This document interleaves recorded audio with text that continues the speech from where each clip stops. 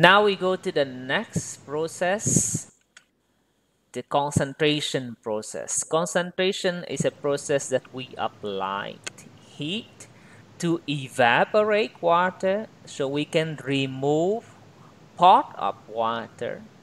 When we remove part of water, then actually we reduce water activity. When we reduce water activity, then we enhance the keeping quality of the cell life. We can increase the cell life.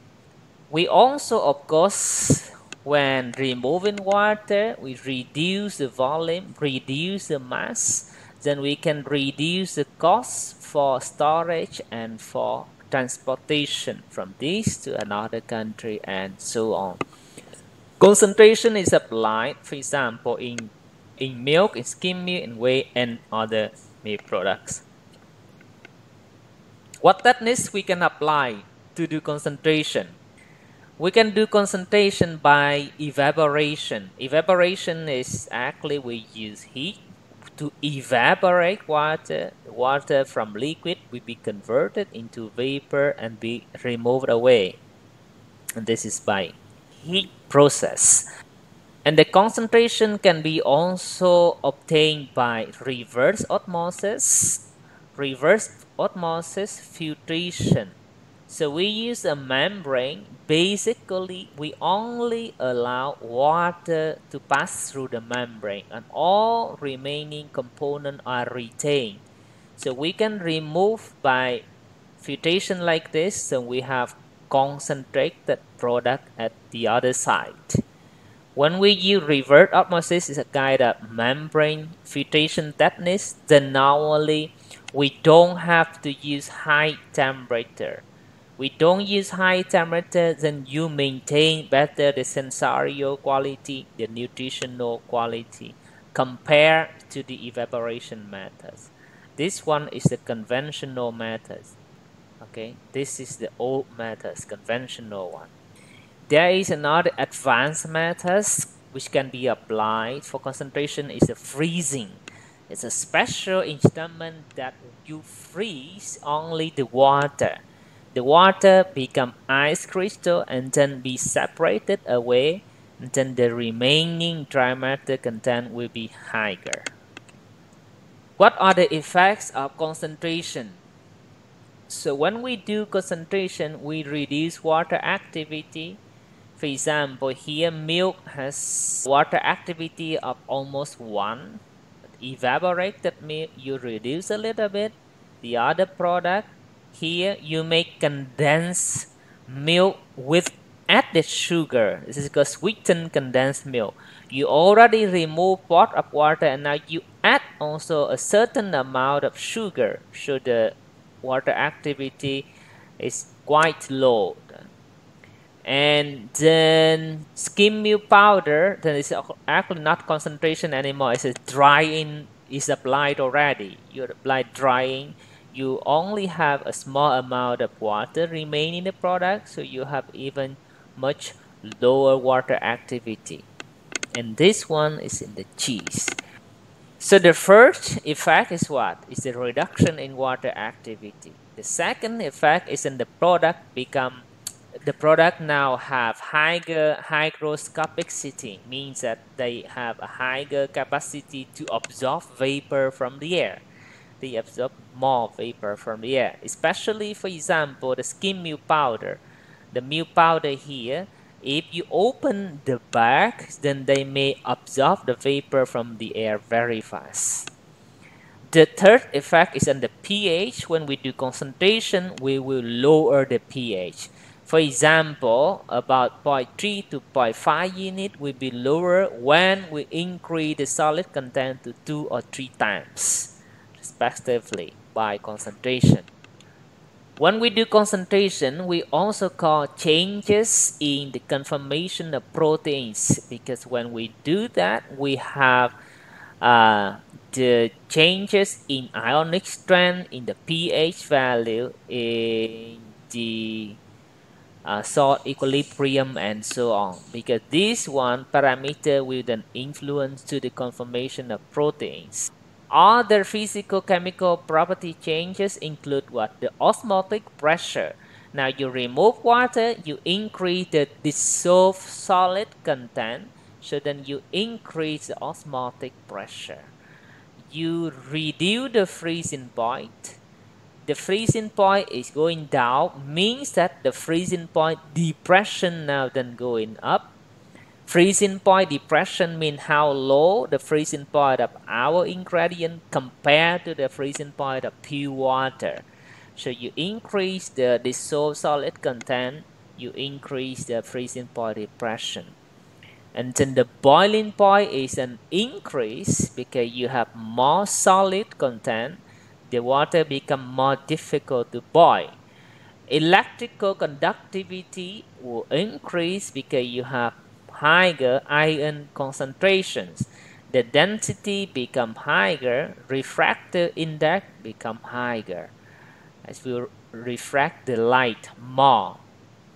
What we reduce, the heat conductivity then decreases as the heat transfer becomes slower because the diffusion molecules or components become lower because of higher viscosity. Rheological properties are affected. The viscosity then increase and the liquid become more non-Newtonian. Diffusion coefficient decrease that we already said. Like the molecules become less mobile. It's more difficult for them to migrate, to move, to diffuse. And then because of the change in water activity, it will result in many other changes. If we look at this figure, this axis illustrates the water activity. When we do concentration or drying, then we lower the water activity. When we lower the water activity, then bacteria is inhibited first, and then the yeast and then the mold will also inhibit it later on. We already discussed this in chapter 5, right? We know that mold is the most tolerant to low water activity, and then yeast and then bacteria. So if the product is a little bit dry, then we normally do not need to worry about bacteria, but we still have to worry about yeast and mold. And now if we look at this one, then we see that when water activity is below 0.6, then we can say that no microbial growth occur. Okay, the water activity become low enough to inhibit all yeast, mold, and bacteria. So when we go down further, there are changes on non-enzymatic Brownian reaction, on the activities of enzyme, and then effects on the oxidation and so on. I think I discussed this already somewhere. So maybe you just look at the Vietnamese version. I think Iceland is more there. Because when we do concentration, so we go somewhere here, but we go further to drying, to roasting, and so on. So we go down here. So try to understand why there are changes like this. As we already said, there are several techniques that we can apply to do milk concentration, and the conventional one is to use evaporation. We use heat to boil the milk, and then water will be evaporated to remove. What we need to know is that if we do boiling at atmospheric pressure, then the temperature should be higher than 100 degrees C, right? If you remember, at 1 atmosphere as atmospheric pressure, water boils at 100 degrees C. Milk boils at a little bit higher than 100 degrees C because milk contains dissolved components as well. So in order to do evaporation at atmospheric pressure, you need to heat milk to above 100 degrees C. And this is not good in terms of sensorial quality and in terms of nutritional quality of the product. Because at high temperature for a long time, the product will be influenced negatively. And that is the reason why evaporation is always done under reduced pressure, under low pressure, or under vacuum, lower pressure compared to atmosphere. So we lower the boiling point. For example, we do low pressure so that the water can be removed at 70 degrees C, for example, from 45 to 70 degrees C. We just lower the pressure, we can lower the boiling point. And doing that, then we can prevent the damage due to high heating. So what do you need to remember here again? Evaporation in food industry, especially now in dairy industry, then it's carried out under reduced pressure, not at normal pressure. So if you, for example, 10 years ago, if you look at milk candy in Vietnam, then the product has a brown color, quite brown, quite dark color.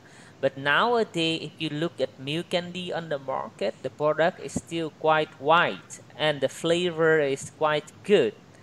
But in the past, the product looked so brown or dark color and the flavor is kind of strong caramelization flavor, the flavor from caramelization of sugar a lot. Because in the past, cook they remove water from milk to make candy at atmospheric pressure. But nowadays they have instrument they do at low temperature, so the flavor, the color of milk is maintained much better now. This is some example of evaporation for concentration of milk, and they use this type of evaporator. Evaporator is an instrument to do evaporation, and they use this type, falling film type. Falling film in the milk will run from the top to the bottom. They run down because of the gravity, and when they run down like this, they form a thin surface surrounding the teeth, and outside the teeth is the heating medium. We transfer the heat to milk, and then it will evaporate somewhere here, and then the vapor of the first effect. This is you call the effect. You have two effect, effect one, effect two. Đây là một cái thiết bị cô đặt hai hiệu ứng. Yeah. You just review again the ghost food engineering. We already discussed this evaporator, and we use the falling film type because this is suitable for liquid product of high sensitivity to temperature. For the product which can be destroyed or impacted a lot with high temperatures, and you use this guy, falling film type.